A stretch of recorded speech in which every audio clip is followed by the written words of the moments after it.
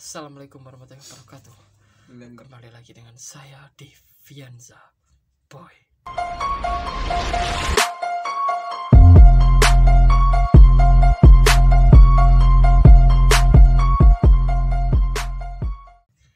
Pada kesempatan kali ini saya bersama dengan Akbar lagi untuk challenge, yaitu try not to get scared spesial malam Jumat. Mencoba untuk takut. Nggak apa mencoba untuk takut, bodoh. Mereka kaget ini nih. Oke. Mencoba untuk takut aja. Play bar. Mesti rekam. Peace. Today, you have a big challenge waiting for you.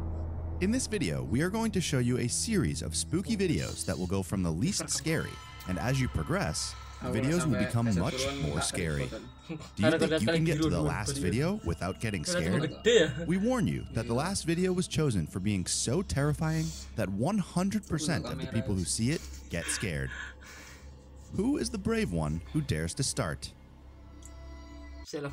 Level 1.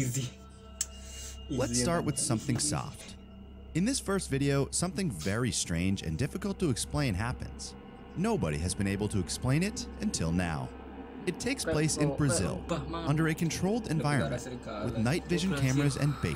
The objective of this video was to record the behavior of a fox in its natural habitat. What for many was simple animal research quickly became a supernatural event. In the video, you see a fox that started to eat the food put out by this group of people. Its behavior was strange, as if it felt that something was wrong.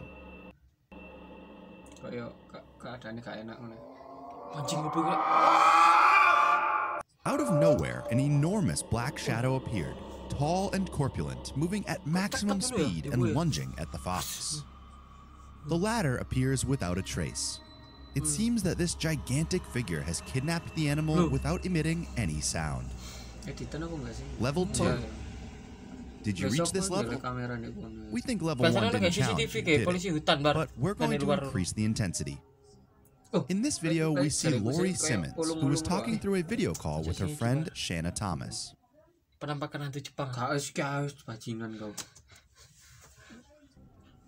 Lori claimed to be completely alone at home, but as she moves through it, behind her, you can see a child playing, trying to get out on camera. Let's watch the video. Army first and see what I can find, you know. But I definitely need a...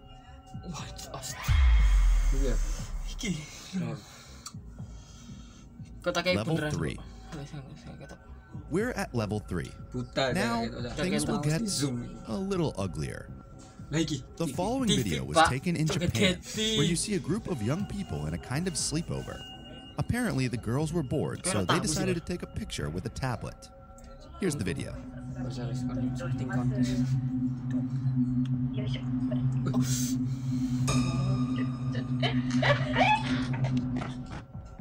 One of them places the device in front of her partner, and when she focuses, she notices that behind, a spooky, diabolic figure appears. She had long hair, very badly treated, a look of horror, and a white robe. The girl let go of the tablet in terror. Clearly, there was absolutely nothing behind it. Level 4. We're halfway there, and at this level, we'll see if you're able to keep moving forward. A man began to hear strange noises coming from his basement. He quickly took his camera and ventured to record what was happening. In the video, you hear a very loud sound, like someone going up and down the stairs. Although the man was not afraid, the atmosphere was very tense. Let's watch the video. Alright, here we go. Hello. I know I hear you down here. I know I heard you. Holy fuck! Oh my... Dude! I just saw it. Holy shit, man. Holy fuck. Holy fuck, dude. Level 5.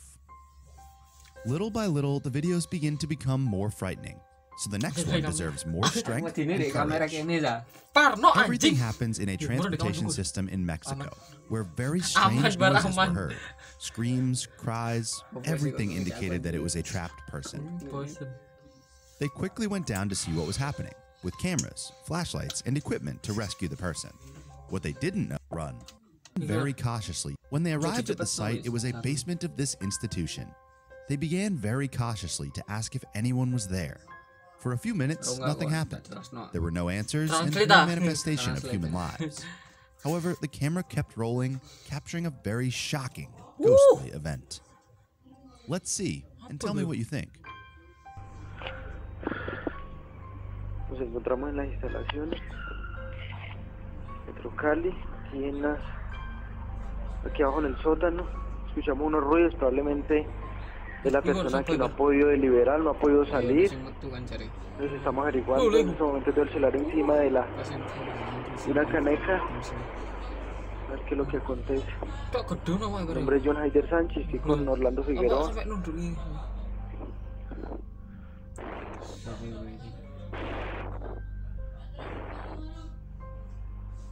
¡Guayaba! Hadir. ¡Sánchez! ¡Venga! Pak, jelas, Uy, Pak. Dios mío bendito. Sumpah, Pak. Para eso, weón, no, weón, mira, ve. Uy, madre. Satu, No, mira, ve. Uy, Dios mío bendito, yo no, eso no creía. Uy, weón. Level 6. If you got here and you are not scared yet, congratulations. We're in the third to last video. This was recorded in a morgue, where some young people enter one of the most terrifying corridors of this site. A place where they take the corpses that are examined and prepared for their wake. The stage is dark. A light flashes, making the environment hostile and frightening. Di rumah sakit, Jir. Mana sing dah. Oh, ikune lho. Nyurung-nyurung dhewe. Kan di lamang di video si warna abang itu. Gak ada apa-apa, Par. Lawang tau apa sih lawang? Lawang, Pak. Ala aku udah bisa ngerekam Melayu, sumpah. Ndak ono konco yang ngono. Iku mang ono ya situ mang ya. Di parah. Bajingan tuh. Oh, di parah nih. Jam scare kira kotok iya jadi. Aman bar aman wis gak sen. Ngono apa lho? Polisi ya iki. Kayak Oh, kayak nek gone pemadam iki lho ya, pipa pemadam. Oh. Dan sing garai iku apa? Lampu ya iso. Oh, pas aku tutup maneh anjing. Loh, lek sing mbok ndek kono ana ikune kan mustahil ya? Iya, mustahil. Oke, level 7 bar. Level 7. Nothing terrifies more than a video captured in real life. And in this level 7, we will see the video in which an imaginary friend is shown. These characters are created by infants, most of whom feel alone. They seek the accompaniment of a creation of their mind, with which they play and create a special bond. The story is in Japan, where parents record their daughter eating food for the first time. In the process, they talk to the girl and ask her if she likes what she eats. She nods respectfully. Quickly, everything changes when the girl makes a long-distance greeting and points out to her parents that there is a gentleman behind them. When you focus with the camera, you don't notice anyone. However, the little girl informs that, yes, there is someone behind them. Mama, apa jadi? Oke. Bukan sini, Kon sing rekam. When they turn around, they can see a clear image of an older man who comes within a few centimeters of the mother. This surprises the mother, who jumps chillingly from such direct contact with the spectrum. Last level. Get ready, because this last video is the strongest and most creepy of this compilation. And in this last level, if you're not scared, you're from another world and won the challenge. Here we see a stage where the knight is the protagonist. You see a room door very serene, quiet, and calm, until little by little, it becomes more disturbing. Better not continue. Here you have the video.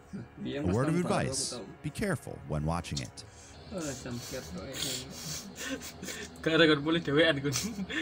Mulai ini sih gak apa-apa. Curang bangsat. Turune lho. Kan ndak menduar apa villa? Menduar sih. Bagus. Karena apa bar. Gak usah dibaleni ya. Sik pause. Bajingan. Aduh. Kan perasaanmu ngomong kan apa-apa. Kan apa-apa. Bener kan apa-apa deh. Oke. Fuck. Gak kau ini mana guys baru ya? Saya challenge terhadap gitu. Kira mana guys? Mari guys. Cukup ya. Sekian dari saya. Tolong gak usah sing nge-like ya. Atau like. Aku ada intro vlog. Intro matamu. Intro. Oh iya outro. Jangan lupa like. Gak usah like. Dan subscribe. Gak usah. Follow IG saya @reza_point. Kawian aja deh. Terus buyar. Jangan lupa follow IG-nya Akbar. Nanti linknya ada di deskripsi. Sekian dari kami. Wassalamualaikum warahmatullahi wabarakatuh. Bajingan. Ya kan balik